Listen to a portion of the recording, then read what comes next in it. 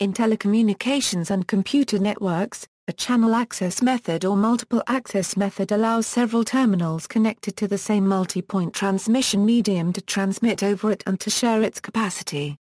Examples of shared physical media are wireless networks, bus networks, ring networks and half-duplex point-to-point links.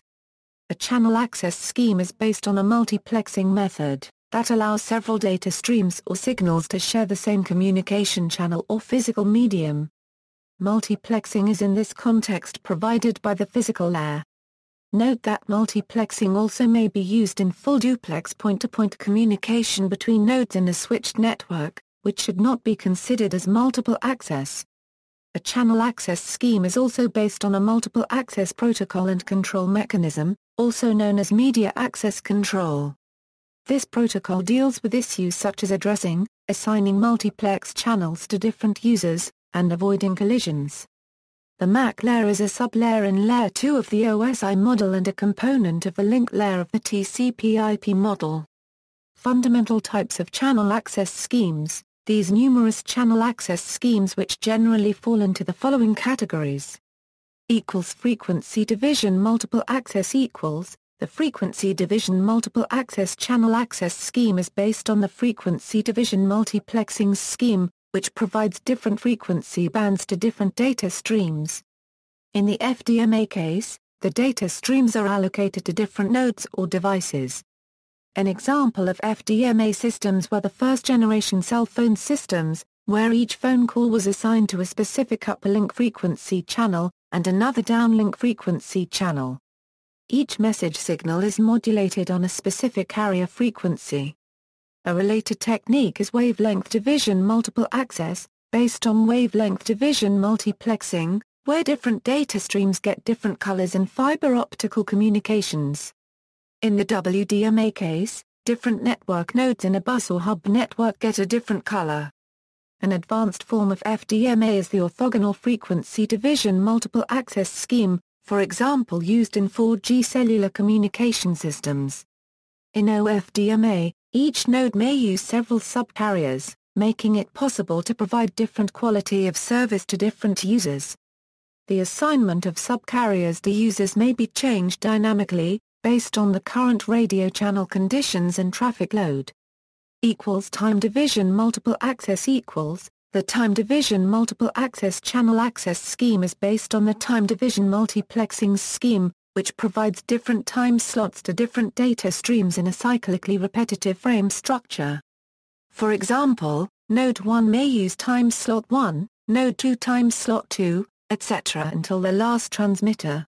Then it starts all over again, in a repetitive pattern, until a connection is ended and that slot becomes free or assigned to another node.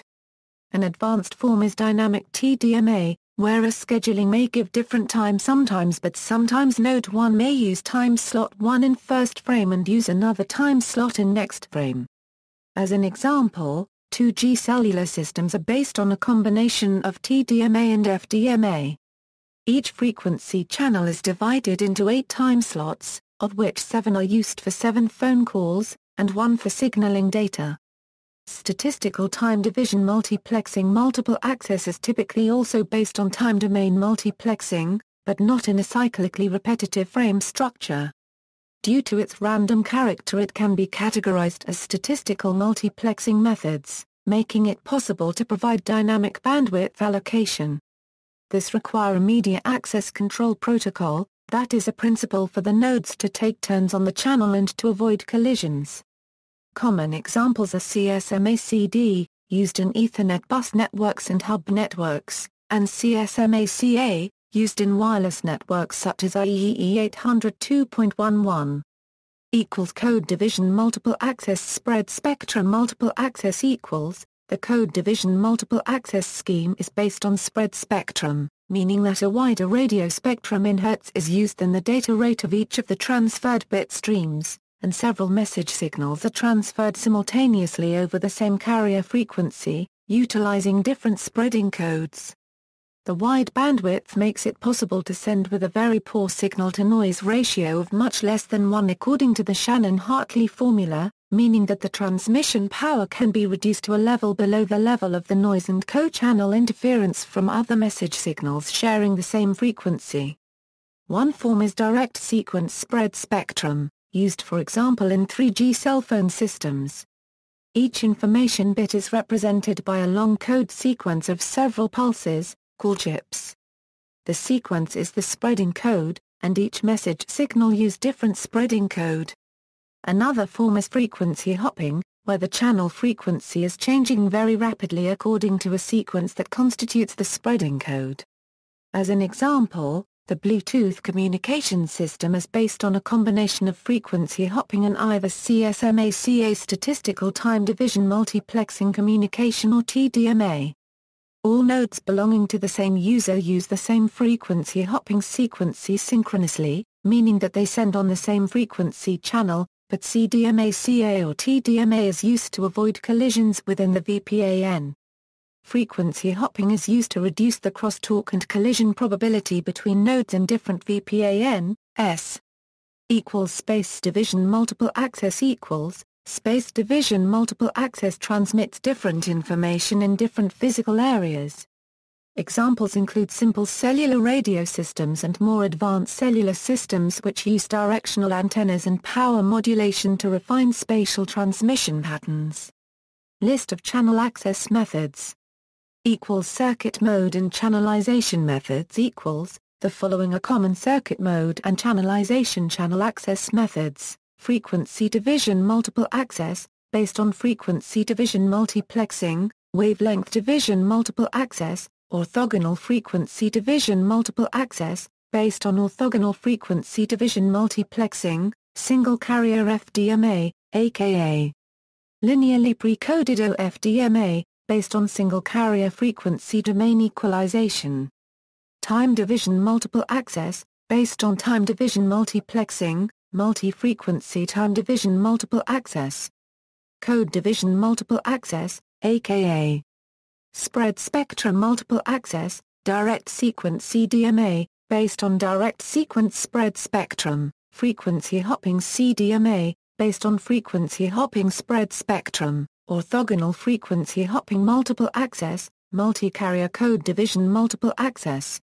Space division multiple access equals packet mode methods equals, the following are examples of packet mode channel access methods, contention-based random multiple access methods, ALOA, slotted ALOA, multiple access with collision avoidance, multiple access with collision avoidance for wireless, carrier sense multiple access multiple access with collision detection, suitable for wired networks, carrier sense multiple access with collision avoidance, suitable for wireless networks, distributed coordination function.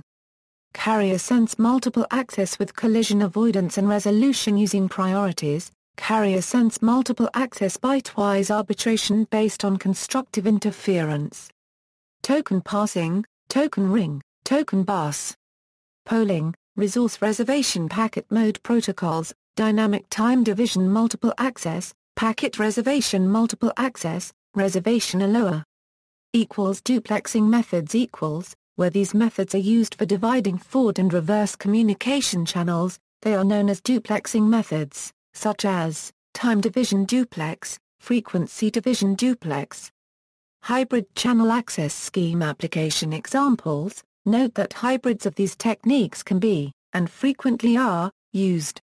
Some examples: the GSM cellular system combines the use of frequency division duplex to prevent interference between outward and return signals, with FDMA and TDMA to allow multiple handsets to work in a single cell.